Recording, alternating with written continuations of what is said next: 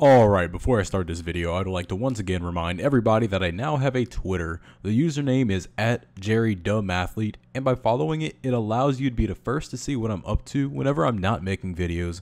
And if you wanted to contact me for any reason, you can do so through that as well. Once again, it's @JerryDumbAthlete, and I would like it if everyone checked it out. So enough of that, let's roll the intro, and I hope you all enjoyed this video. And also regarding this particular video, I decided to split it up into two separate parts. The first part being 10 minutes long, the second part being a little bit more than 23 minutes long. The first 10 minutes isn't really necessary if you know how to use Make Human and if you've put models into Unity. But the second part kind of shows you how to optimize it and make it better for use with VRChat in particular. So with that being said, let's begin with part 1 of 2.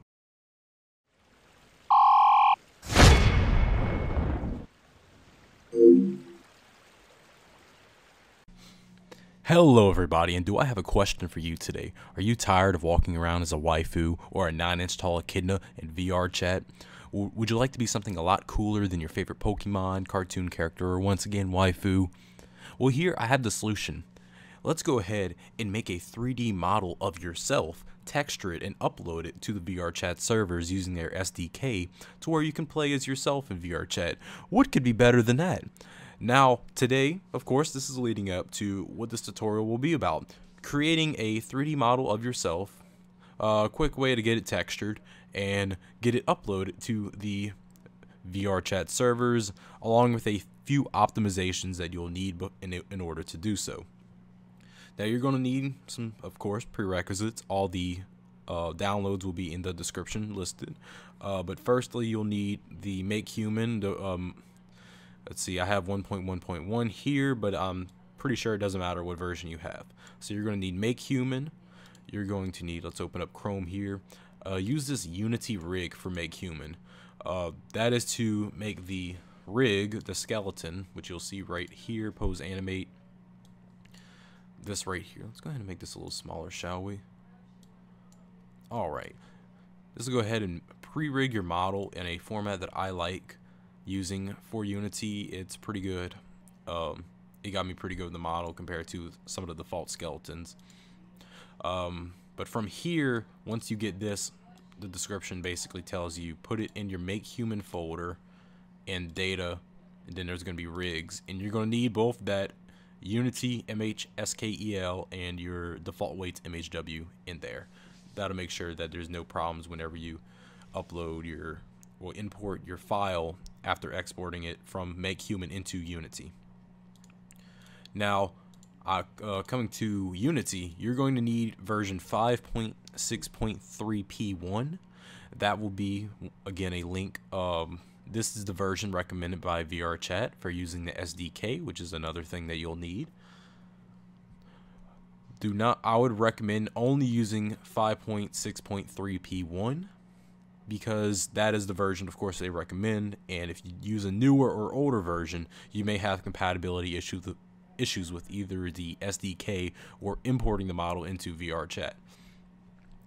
Now, another thing that I'd recommend is using the Mantis LOD mesh editor. This will decrease the polygon count of your imported model to something a lot lower, something that VRChat can tolerate, because VRChat has a maximum polygon count of 20,000 of any imported character. Now, whenever you optimize it as much as you can, I got to about 13,000 polygons, but then I added teeth and it just skyrocketed. If it's above 20, it won't let you use it. If it's above 10,000 and less than 20,000, it'll throw out a warning.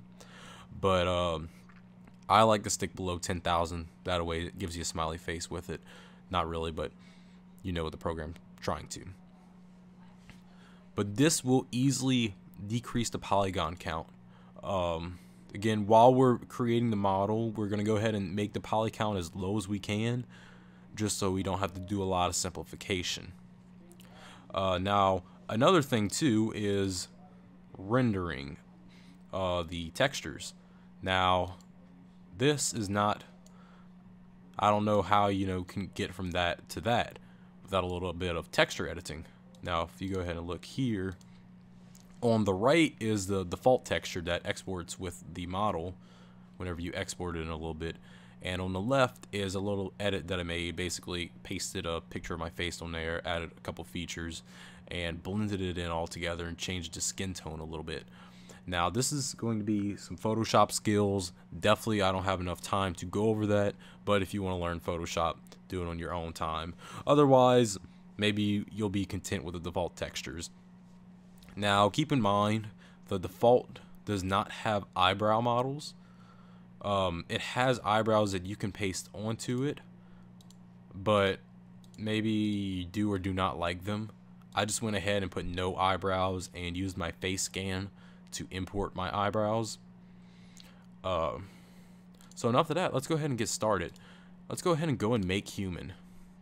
And if you don't know how to use make human, or if you've never used make human before, it is very simple and straightforward. Everything is slider based. You know, very user friendly. You can actually change the height. See, the height is pretty much what my height is, 70.85 inches, so that's 5'10" and almost 5'11". You can do the age, muscle, weight, and it's very, again, slider based. You can even do custom measurements, which I actually went and measured everything because I have no life. But enough of that. You can actually, yeah, arms, legs, teeth.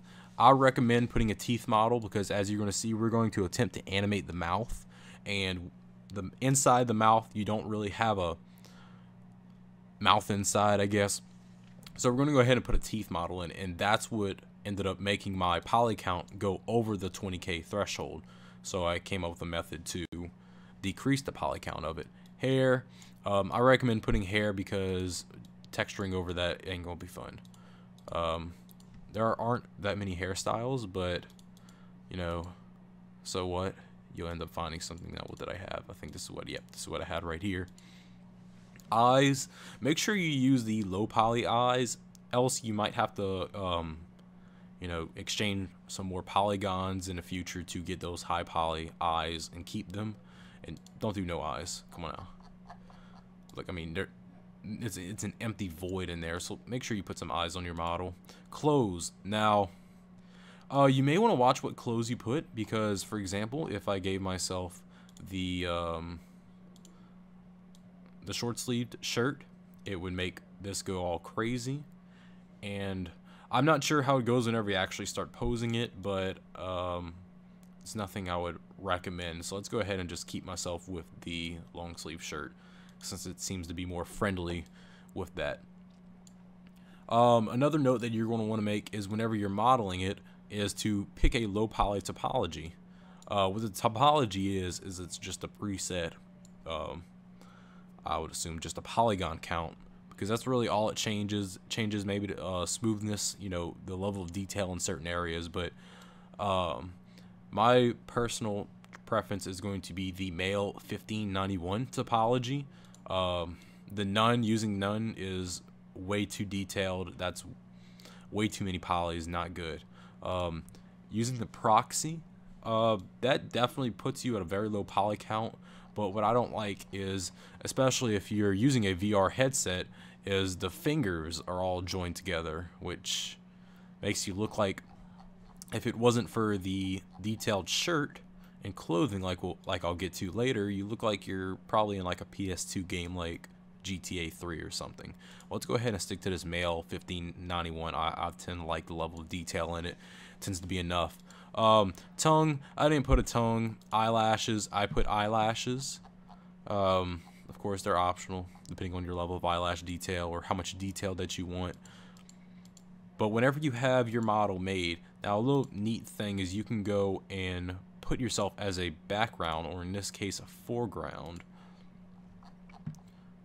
Let's go ahead and let's see, background, front. Let's see, okay. I was actually able to work on the face by using my face, and this can just click toggle on and off by clicking this little thing right here. And just to get the contours right, I even had a side profile view for those side contours of my face and jawline and similar aspects of it. But once you have your model created, and there are multiple clothes that you can do and make human, and all the textures are editable. after the export. So if you wanted to change the, the style of your clothing and such, you can do that after. And I know that there is a resource depository available for Make Human clothing. So if you want a different style of clothing, maybe you wanted a business suit or something like this, that's totally doable. But for now, we're just going to be using this very low detail thing. Now when you're done, just something to make it pretty simple whenever you import it into Unity, you're going to mesh format, FBX, and I put feet on ground. I make it non-binary, and I'm going to put my scale units in decimeter. Now that is just, when you import it, it should be flawless. You shouldn't have to reorient it. You shouldn't have to place it on the ground. It should be all good, all ready to go. And actually the height will match up in VRChat, which is pretty neat. So if you want yourself to scale and not a 9-inch echidna, that is perfect. So with this being done, let's go ahead and select the directory that we're going to put it in. I already have a project open in Unity, so I'm going to go ahead and just save it right there. Alright, the mesh has been exported. Good. So let's go ahead and close out that and Unity.